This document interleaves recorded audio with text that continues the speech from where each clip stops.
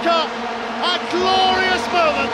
It's on here now. Do you remember the controversy of the Jabulani soccer ball used in the 2010 FIFA World Cup in South Africa? The ball travelled strangely through the air in ways that professional players weren't used to.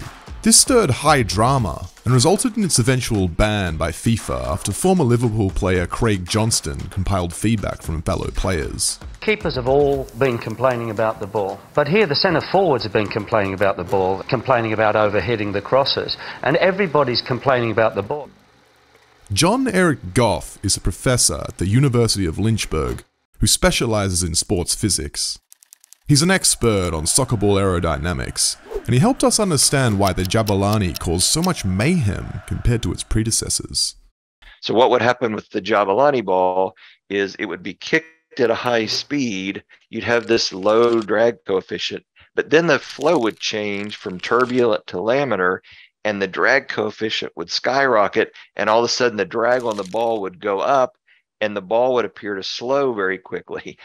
And it had a beach ball effect. Drag? Turbulent? Laminar? What is Eric referring to? The drag force is the resistance caused by the motion of a body through a fluid, such as air or water. Eric mentions the drag coefficient. That's a variable used in the equation to calculate the drag force. It's a complex equation that isn't quite needed for discussion here. But what's important is that this drag force causes the ball to slow down during its flight through the air, resulting in an important change in airflow around the ball as it slows down. At high speeds, this airflow is called turbulent airflow, where air separates very far off the back of the ball, leaving a wake of air behind the ball that looks rather chaotic. But as the ball speed slows, the airflow transitions into what we call laminar flow, where air separating off the back of the ball looks a lot smoother and less chaotic. Importantly, the drag force is larger for laminar flow than for turbulent flow.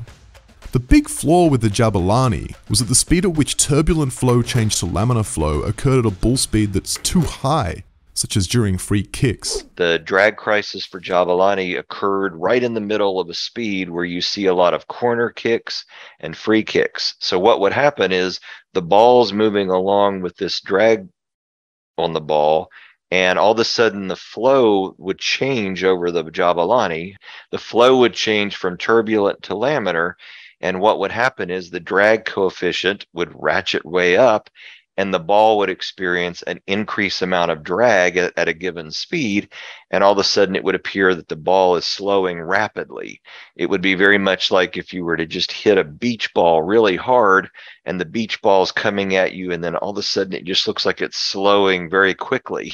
Let's look at a traditional soccer ball. It has 20 white hexagonal panels and 12 black pentagonal panels.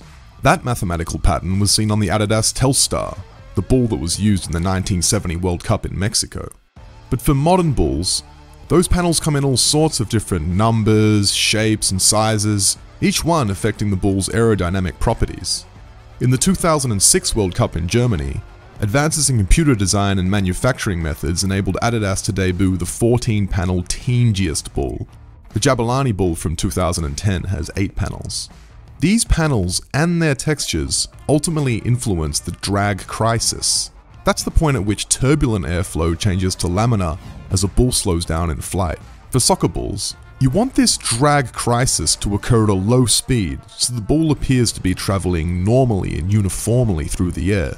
If it occurs at a high speed, what we see is that beach ball effect that Eric was referring to.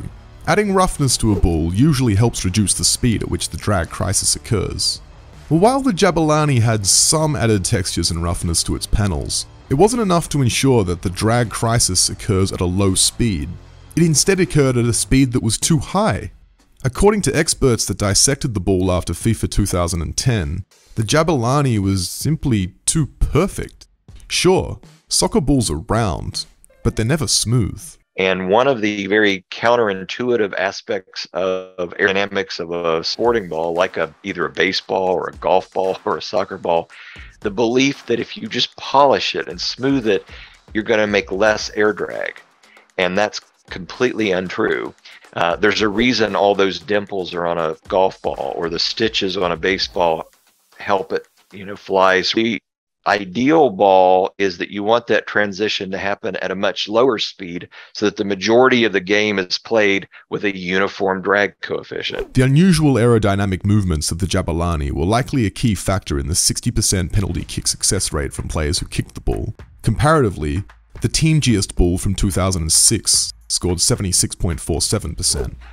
Adidas has since learned from their controversial ball and have implemented necessary changes to the development of Qatar 2022's ball, the Al Rihla. This ball right here is the Al Rihla, and it actually has 20 panels.